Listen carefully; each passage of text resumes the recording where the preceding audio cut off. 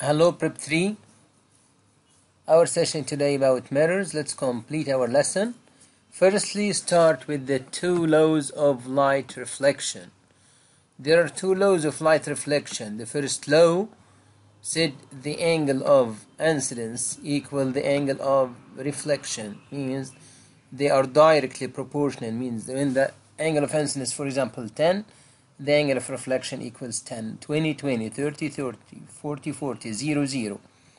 The second one, the incident light ray and the reflected light ray and the normal line all are in the same plane which perpendicular to the reflecting surface. This is the second law. So the first law, the angle of incidence equal angle of reflection. The second one, the incident light ray and the reflected light ray and the normal line all in the same plane which perpendicular to the reflecting surface. Next, here what's meant by the incident light ray? This is the light ray that falls on the reflecting surface or that falls on a mirror. The reflected light ray, it is the opposite. It is the light ray that returns back or bounces back from the reflecting surface or the mirror. Then the angle of incidence, it is the angle between incident light ray and the normal line. And angle of reflection, it is the angle between the reflected light ray and the normal line. We have important question here. Give reason. When the light ray falls perpendicular, it reflects in itself. As you can see here in the figure, in this one here. When light ray falls perpendicular, it reflects in itself. Because the angle of incidence equal the angle of reflection equals 0. We can see the angle of incidence here, means the angle of incidence equals 0. And according to the first law, also the angle of reflection equals 0 also, because both of them are equal. Next, what is meant by the angle of reflection? As an example here, angle of reflection equals 40. Here write the definition of the angle of reflection. It means that the angle between the reflected light ray and the normal line equals 40. Let's go to the important part here. What are the properties of the image formed by a plane mirror? There are 60 properties, which is very, very important. Number 1, upright or erect. The second one, equal in size. The third one, laterally inverted or reversed. And the fourth one, which is virtual. Virtual here, not real, means cannot be received on a screen. Give reason here why the image that formed by a plane mirror is virtual. Because it cannot be received on a screen. Number 5, the distance between the object and the mirror equal the distance between the image and a mirror. For example, if you stand in front of a plane mirror at a distance 4 meters, so the distance between the mirror and your image also 4 meters. So the distance between you and your image equals 8 meters. The last one, which is number 6 here, there is a straight line that join between the object and the image. This straight line is perpendicular to the reflecting surface or a mirror. Here a very important give reason also, the word ambulance here is written in converted way in the car. Why? To appear in front in the plane mirror, okay, in front of the in the front car, okay, can read it in a correct way. Now go to the second part or the second type of mirrors. We call it a spherical mirror. Spherical here means a part of a sphere or a part of hollow sphere, a part of circle. So spherical, it is a mirror whose reflecting surface is a part of hollow sphere. Maybe concave mirror or converging mirror or convex or diverging. What is the difference? If the reflecting surface is the inner surface, we call it concave. Again, if the inner surface, we call it concave. If its reflecting surface is the outer surface, we call it convex. So the concave mirror, it is the mirror where its reflecting surface is the inner surface of a sphere, while convex mirror, it is the mirror where its reflecting surface is the outer surface of a sphere. Another part of the comparison between them, concave mirror, we call it converge mirror. Why? Because it collects light rays, while the convex mirror diverge light rays, means disperse them away from each other, so they are opposite. The next one give reason here why the stainless steel spoon at home considered as a spherical mirror. When you go home, go to the kitchen and look at your face in the stainless steel spoon. Okay, you find the inner surface acts as a concave mirror, while the outer surface acts as a convex mirror. You can see here, look at this picture, you can easily differentiate between them.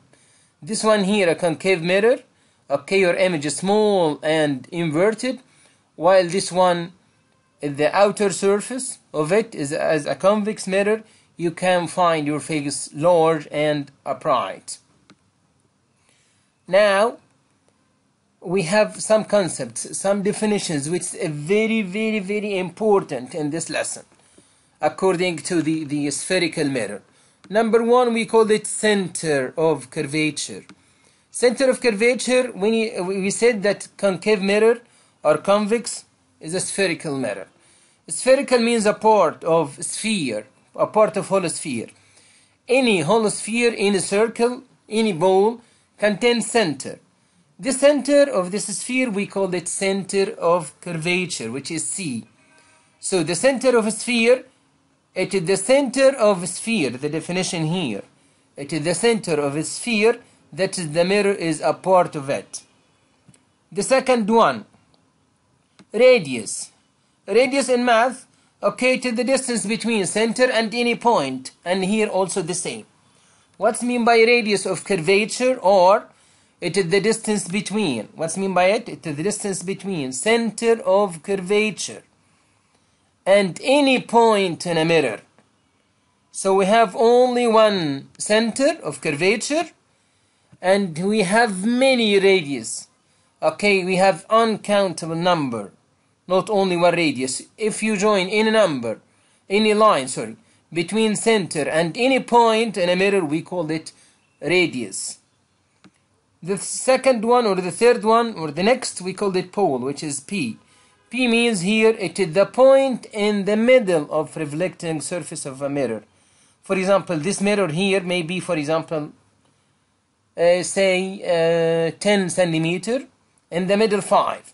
So you put point in this middle here, in the middle at 5 centimeter, this point we call it pole. So pole is the point that in the middle of reflecting surface of a mirror. We have a straight line which is very important, we call it a principal axis. A principal axis is the straight line that passes through center of curvature and pole. Again, it's very important, not the distance between them. No, the distance between the center of curvature and pole, we call it radius. But in a straight line that come from anywhere then passes center of curvature and passes the pole, we call it a principal axis. And we have only one principal axis, by the way. What is the next one? After center of curvature, we have secondary axis. Secondary axis, any straight line that passes center of curvature and any point in a mirror, except pole. Means, as you can see here, we have two secondary axes. This one here moves down and the other one moves up. We have many, uncountable number of secondary axes. Now to differentiate between a principal axis and secondary axis. The principal axis is only one that passes center of curvature and pole. Only one. While secondary axis, any straight line that passes center of curvature and any point in a mirror except pole. So we have only one principal axis and uncountable number of secondary axes. The next concept, we call it focus. Focus means here, we use this meaning or this concept in our daily life. For example, focus in this point means concentrate, means pay attention. So the focus here is nearly the same. Focus of the mirror, which is F capital letter. As you can see here, many rays, all of them falls in a mirror and reflects back.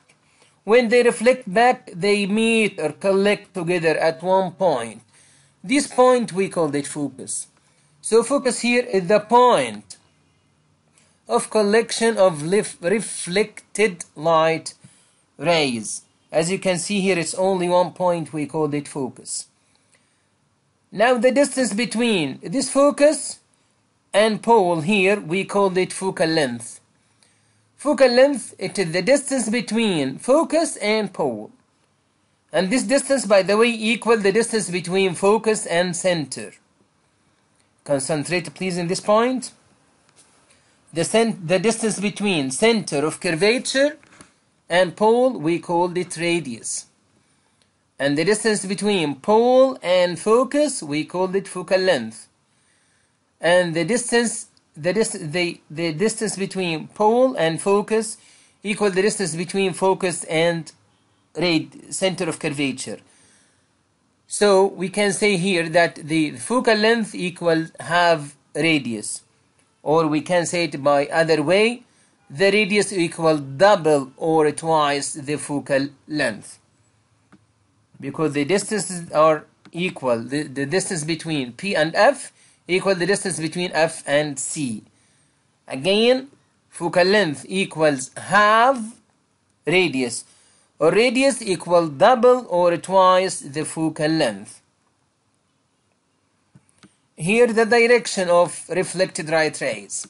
Reflected light rays.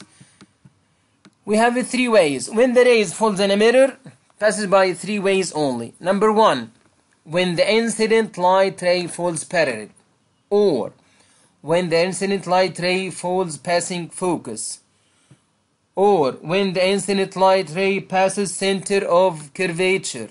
We have it three ways. What will happen to each one of them? Number one, when the incident light ray falls parallel to the principal axis, it falls in a mirror and reflects, but reflect passing through the focus. The second one, it is the opposite. When the incident light ray falls in a mirror passing through the focus, which is F, it falls in a mirror and reflects, but parallel to the principal axis. The third one, when the incident light ray passes center of curvature, C, it reflects on itself. Again, there are three ways of rays. Number one, when it falls parallel to the principal axis, reflect passing through focus. When it falls passing focus, reflects parallel to the principal axis. This one. The third one, when it falls in a mirror, passes center of curvature, it reflects on itself. And the third one here give reason why. Because angle of incidence equal angle of reflection equal 0. Thanks a lot, my dear students, and see you in the next time, inshallah. Thanks a lot.